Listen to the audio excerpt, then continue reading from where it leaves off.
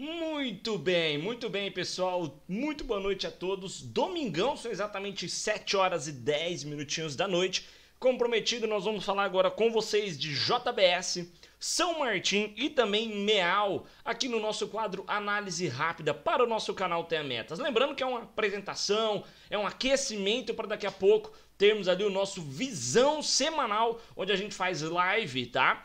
No domingo, às 8 horas da noite, trazendo as possíveis oportunidades para essa semana. Todos ligados comigo, daqui a pouquinho às 8 horas a gente vem ao vivo pra gente bater esse papo e olharmos ali os principais papéis. Vambora, vocês acompanharam aí na abertura, tá? Um novo formato de abertura aqui para o canal Tenha Metas, onde a gente traz ali um pequeno vídeo trazendo alguns insights ali para a gente para acompanharmos aqui, tá bom? Então vou começar agora com o nosso análise rápida, lembrando que o nosso quadro análise rápida tem o objetivo de trazer determinados papéis onde juntos nós vamos acompanhar e estudar a movimentação do preço, respeitando alguns conceitos da análise técnica, tá? E eu não trago nenhuma recomendação, a galera pega no meu pé que eu fico falando, né, tudo essa questão na abertura, explicando o que é uma análise rápida, mas isso, galera, é pra deixar tudo muito claro sobre o nosso canal, tá? Eu sei que às vezes você, pô, Luca, eu tô cansado de ouvir que não é recomendação, tudo bem, mas pode ser que tenha pessoas chegando agora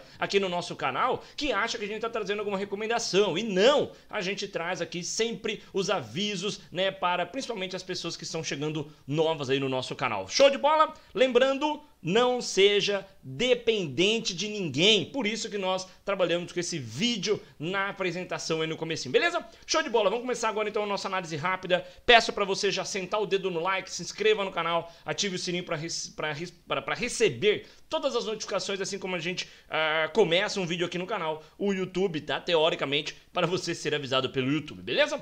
Então vamos lá, pessoal, vou começar pela JBS, como está na capa do vídeo. Eu vou limpar todos os estudos da JBS. Primeiro ponto, o que a gente tem na JBS? Você bate o olho nela, você vê que aqui o mercado se movimentou de maneira forte, né? Tanto pancada para baixo quanto pancada para cima aqui nessa região de preço, nessa época, que foi toda aquela questão da pandemia, do vírus e tal, tá? Mas depois você tem um papel formando uma região de, vamos trabalhar uma região de resistência, até uma região que a gente pode até trabalhar com um pouco mais longa aqui, ó, respeitando os toques anteriores, tá? Vamos trabalhar assim, ó, um toque aqui, 1, 2, 3, veio fazer o quarto aqui em cima, veio fazer o quinto e tá testando agora. Essa movimentação a gente olha para a JBS, que é um dos papéis do setor de frigorífico, é um setor que eu tô de olho para carteira de investimento, tá? Mas nós temos ela tomando sim pancada para baixo desde então, desde o último topo que foi feito lá no pré-coronavírus na casa de praticamente R$30, tá? 29 e 37 foi o preço. Esse dia ela bateu talvez R$30, né? Ela fechou na máxima R$29,99, bateu a máxima lá, mas não fechou a R$30, mas fechou ali no 29 e pouquinho. Então a gente tem essa movimentação. A gente pega essa linha de cima, ó, pegando pelo topo, a gente vê que nós temos os últimos topos, os últimos dois topos formados pela JBS, testando essa linha. Topos descendentes na JBS, mas o que a gente pode reparar também é a movimentação da última perna dela, tá? Que ela, olha, ela sobe na mesma proporção, aliás, ela sobe e devolve na mesma proporção, tá? Até então aqui a gente tinha desenhado um canal de alta para a JBS, né? Respeitando essas linhas, ó, esses últimos topos e fundos, ó. Olha lá que interessante, né? A gente tinha desenhado, estávamos olhando o JBS fazer esse movimento para cima, até agora ficou muita linha aqui pra gente olhar, mas ó, a gente já visto esse movimento para cima na JBS, pernada de alta aqui dentro desse canal, mas olha lá, devolve na mesma proporção e testa a linha inferior deste canal de alta que a gente está observando. No momento atual, JBS está acima da média móvel de 8 e a média móvel de 20, mas a gente observa e fica aguardando um rompimento aqui dessas máximas para buscar o quê? É aí que tá, para buscar o próximo topo ou a linha superior desse canal de alta. Só que olha aí, galera, tá muito próximo, tá vendo? Então, no momento, na JBS, eu gostaria que ela ficasse mais de lado, tá? Ela ficasse mais um tempo aqui de lado, ficar de lado, descansando, deixa o mercado ficar, deixa as médias móveis ficar mais próximas, deixa a média móvel de 72 chegar, e aí sim ela fazer um movimento para cima. Por quê? Porque aí a gente vai ter um stop curto e uma meta um pouco mais longa. tá? E aí dá pra gente montar uma operação que, lembrando, eu prego a questão do risco-retorno, tá? O risco tem que ser menor do que o retorno. Não vale a pena a gente entrar no papel com risco alto e retorno pequeno. Então, a gente vai fechar o mês, senão a gente pode fechar o mês aí no negativo, beleza? Ou, né, não necessariamente fechar um mês negativo, porque você vai ficar, para cada um prejuízo, você tem que ter vários, né? Para cada um stop dentro da sua carteira, você tem que ter vários acertos, né, dentro ali da sua carteira de swing trade. É algo que nós vamos comentar até na aula 4, tá? Da nossa semana rompendo as suas metas, que a semana começa agora nessa segunda-feira. As inscrições estão abertas para você clicar gratuitamente, online, ao vivo aqui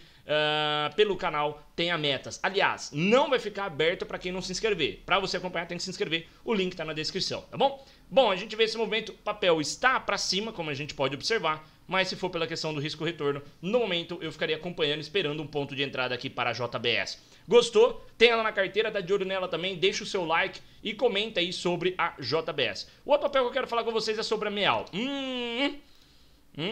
MEAL, galera, MEAL rompeu para baixo, hein? MEAL rompeu para baixo. Nós temos uma região de preço importantíssima para ela que a gente pode entender como uma zona de suporte.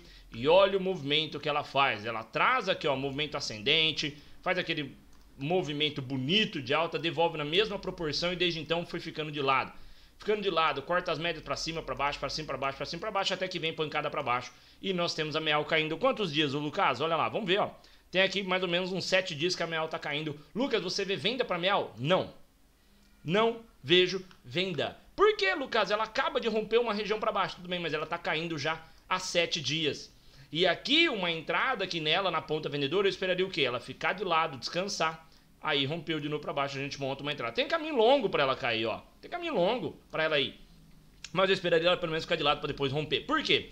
Porque senão se eu entrar hoje aqui, um exemplo, né? Entrar amanhã, segunda-feira, que hoje é domingo. Aqui a gente pode trabalhar o quê? Olha lá, um stop de 60 centavos, tá? Para ganhar, tudo bem, vai dar aí, ó, 1 para 1, tá? 1 para 1. Mas se ela ficasse de lado aqui depois de fazer o rompimento, eu vou trabalhar com stop, né, pertinho, um stop pertinho, trabalhar com stop aí de 20 centavos para ganhar aí 40 centavos, ou seja, dá 1 para 2, né? Vou trabalhar com 1 de risco para ganhar 2. Aí faz mais sentido para uma operação, principalmente uma operação de venda, onde você tem uns custos maiores do que simplesmente comprar uma ação que também estará dentro da nossa semana rompendo suas metas. Vamos falar um pouco sobre operar vendido, que aliás vem na aula da segunda-feira.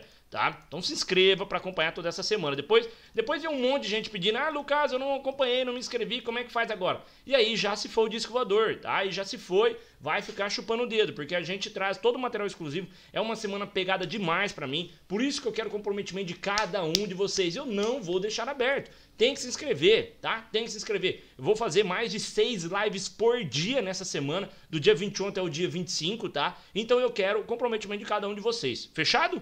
Então, vejo vocês lá nas aulas. MEAL, para ela reverter essa situação, tá, pessoal? Ela tá num cenário de baixa. A gente já pode acompanhar pelas médias, tá? Média móvel de 8 apontando para baixo, 20 e a de 72 apontando para baixo. Ó, tô coçando a cabeça, ó, tô pensando, tô coçando a cabeça. Não vejo compra para ela.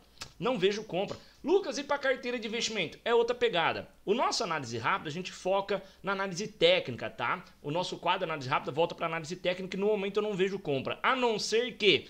Só que aí a gente tentar adivinhar o futuro, aí eu falar dela ficar de lado, depois fazer um movimento zigue-zague ascendente, né? Porque até então ela fez um rompimento para baixo. E eu não me espantaria, ó o que eu vou falar para vocês, tá? Eu não me espantaria com o papel caindo há 7 dias, rompendo uma região de preço importante, eu não me espantaria se essa semana vier uma alta até testar a média móvel de 20 períodos, que é essa linha verde, que está na casa aí dos 3,79. Só como é uma média móvel, ela se movimenta a cada dia, tá? Então você vai ver que na segunda-feira ela já não vai estar mais a 3,79, ela vai estar um outro preço, tá? Não me espantaria se vier uma correção aqui, uma correção que a gente pode entender como um pullback, tá? Ou rompimento para baixo, ela frustrar esse rompimento e voltar para essa congestão aqui nessa região de preço. Não me espantaria se a MEAL fizer um movimento desse aqui, tá, galera? Então, por isso que eu esperaria, depois desses... meu Deus do céu, depois desses 7 dias de baixa, eu esperaria o mercado se ajustar, tá bom? Além da MEAL, combinamos de falar hoje da São Martin, pessoal. Sim, São Martin com vocês agora no gráfico diário. Peço para você o seu like, o like é importantíssimo para nós. Também o comentário, deixa a sua visão sobre JBS que eu acabei de falar, MEAL e também agora sobre São Martin. Ó, então nós tivemos JBS, querendo ou não, tá num padrão de alta, tudo bem que tá batendo cabeça naquela resistência, mas é um padrão altista. Nós temos MEAL, padrão baixista, São Martin, padrão de alta. Sim, São Martin fez um sinal chamado bandeira. Também vamos explicar na semana rompendo suas metas. Você que está chegando novo no mercado, querendo aprender sobre o mercado financeiro, tá aí essa semana uma oportunidade para vocês. E eu faço mesmo. Pô, Lucas, de novo vai falar dessa semana rompendo suas metas? Sim, pessoal, eu falo para você se inscrever, para você acompanhar, tá? Por quê? Porque depois vocês não têm ideia o tanto de mensagem que chega para mim. Ah, Lucas, mas eu perdi a inscrição. Nossa, eu não acompanhei. Nossa, como é que faz agora? Como é que faz? Já foi.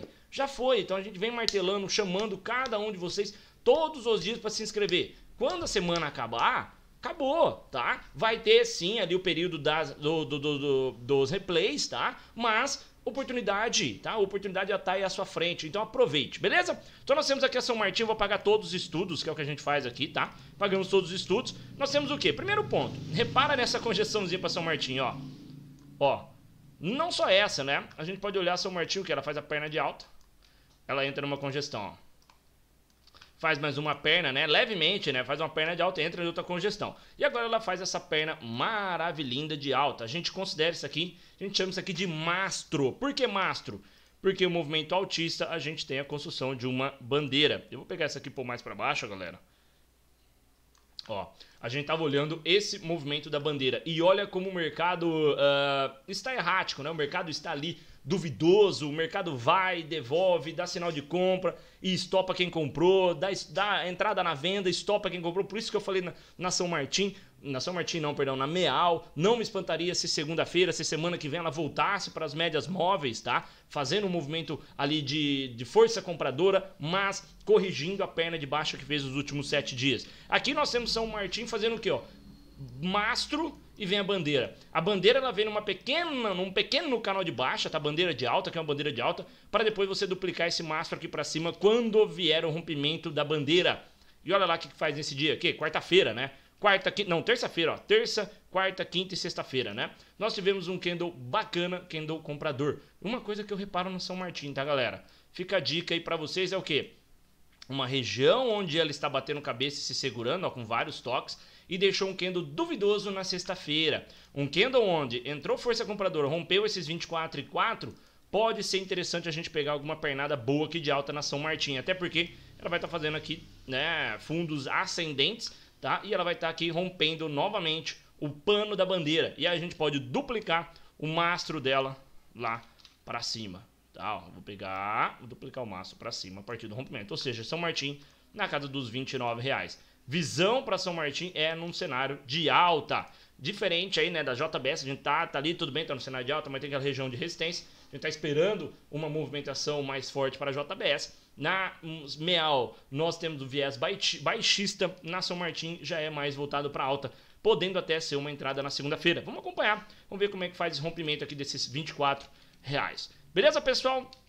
Gostaram das análises? Olha lá, né? Olha lá, parece que é coisa do capiroto, hein? Ó, onde vem buscar? Caramba, como análise técnica é bacana. Olha lá, meta no próximo topo, galera. Pra fechar gap ainda, tem gap pra fechar, ó. Tem gap pra fechar São Martin. Gostei disso aqui, hein? Gostei disso aqui, hein, galera? Espaço aqui, ó, limpinho, né? Vou pegar aqui, né, dessa região. Espaço limpinho pra vir fechar gap, hein? Espaço limpinho pra vir fechar gap. Gostei desse movimento da São Martin, tá? Vai ficar em destaque pra essa semana pra gente acompanhar. Gostaram? Então não esquece do like. Se inscreva no canal se você tá chegando novo, tá? A gente tem live de abertura, live de fechamento, café fundamentalista. 5 lives por dia no canal. Sim, 5 lives por dia. Claro, são 3 abertas, 2 exclusivas para os membros ali dos programas educacionais do Tenha Metas, mas a gente trabalha com 5 lives diariamente de segunda a sexta aqui no canal. Sem falar, né, pô, ontem nós fizemos mais conteúdo para vocês no sábado, domingão tô fazendo a análise rápida, daqui a pouquinho vem visão semanal. Tamo junto, trabalhando em busca dos nossos objetivos. Muito obrigado a todos, se inscreva para a semana rompendo suas metas também. Valeu, pessoal, e até já já no Visão Semanal. Fui!